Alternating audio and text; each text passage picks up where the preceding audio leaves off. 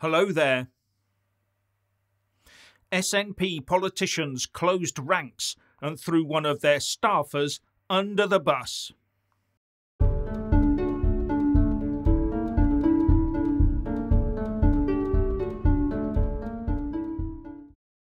They're all as bad as each other, but had a Tory MP done exactly the same as this, there would be wall-to-wall screeching resignation demands. But it wasn't, so there won't be.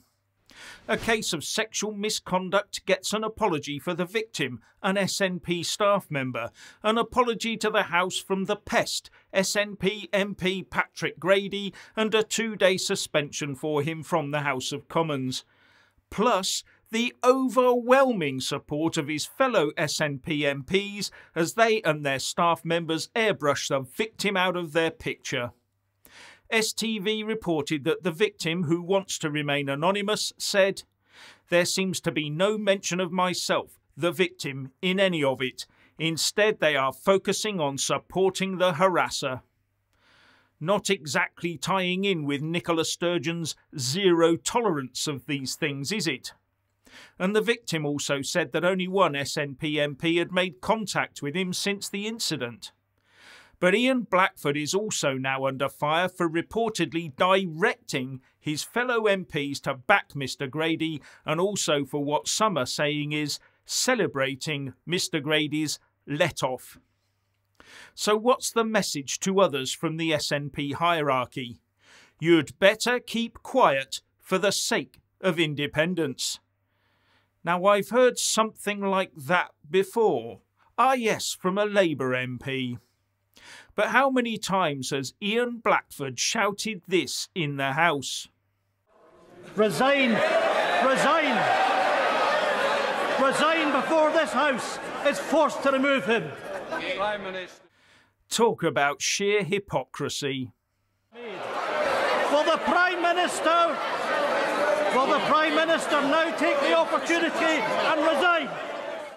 One rule for one, etc., etc., etc. And Blackford also said this. Because it's not just the Prime Minister that we have zero confidence in. It's the broken Westminster system that puts a man like him in power. Exactly. Can he tell us? But he's now just become a part of that whole mess in Westminster. He just needs to look in the mirror to see it.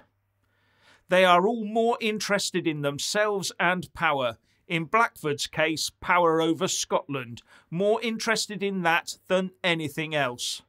We voters must make better choices as a collective. But Boris might be right about Blackford. Kingdom.